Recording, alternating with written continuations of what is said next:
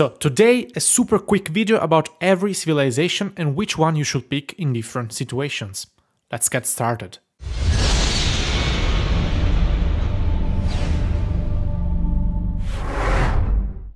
Hello, it's Wick Gaming here with a speed round of information that I hope will help you pick the civilization you need. Let's scroll through them one by one. The first is Rome, one of my top favorite infantry civilizations because the legendary has the highest base defense among all the infantry special units, and an extra 5% defense boost and a crucial 5% march speed. Crucial because infantry is the second slowest unit after siege.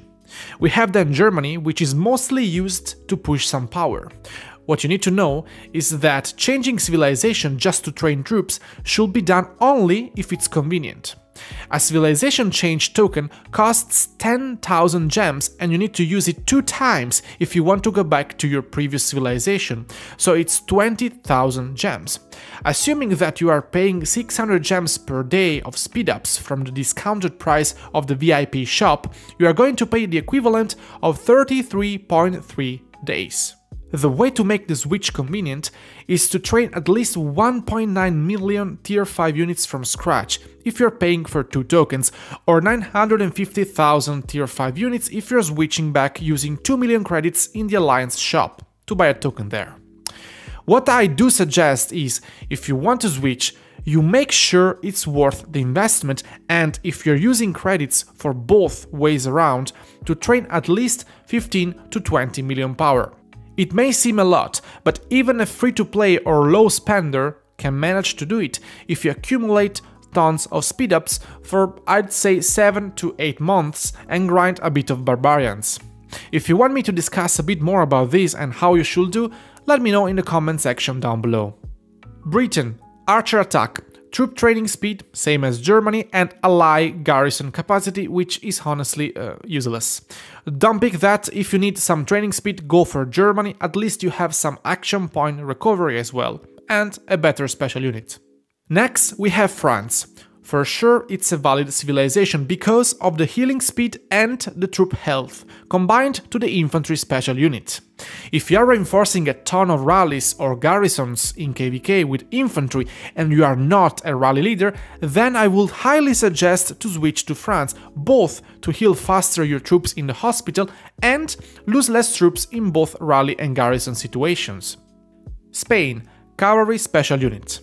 The Conquistadores have the highest base attack among all the cavalry special units. You also gain some extra resource production and experience gained from barbarians and neutral units. I'm not a fan of this civilization overall, I will skip it. China increases overall troop defense by 3%, action point recovery by 5% and building speed by 5%. If you are at the beginning of the game, it is for sure a solid pick to start with, especially if you want to make a push in leveling up your building faster.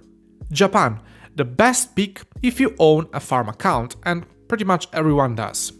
Overall, gathering speed is increased by 5%, which is honestly the only thing that counts for this civilization. Next is Korea. Increases archer defense by 5%, which is solid, and hospital capacity by 15%, also solid. Research speed is also good, maybe in the last stages of the academy researches, but I will never change to this civilization just to speed up the research. Again, this might be a good starting civilization, but eventually you will need to change. We have then Arabia, which is in my opinion the best pick for a cavalry rally leader. Other than having a cavalry special unit, the Mamluks, and increasing the attack of all cavalry units by 5%, you also get a 5% damage dealt increase when you lead a rally. This 5% is a multiplicative buff, so you deal 5% more overall damage, which is very solid. Definitely a good pick if you are this type of player. Next we have Ottomans. I have to admit it, it's my favorite. There is no civilization that makes me like every aspect of it except this one. I explain myself better.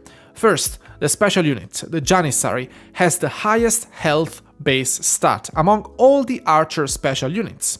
On top of that, you gain a 5% health increase, which on a higher base stat is going to give you even better returns, and we highlighted many times on this channel that health is crucial. Then you have 5% march speed, which I do like a lot, and the cherry on the top, 5% active skill damage, which is very valid for every commander, so even if you are leading your infantry troops on the field with Guan, it will count. Finally, we have Byzantium, cavalry special unit with extra health and a solid 15% extra hospital capacity. Definitely a good civilization. If I have to rank them all, Ottomans will be at the first place, followed by Rome and France, then Arabia, Byzantium, Germany, and all the rest will follow. I hope you enjoyed this quick guide. If yes, please consider subscribing to the channel, it helps me tremendously. As always, I will see you on the next video. Ciao!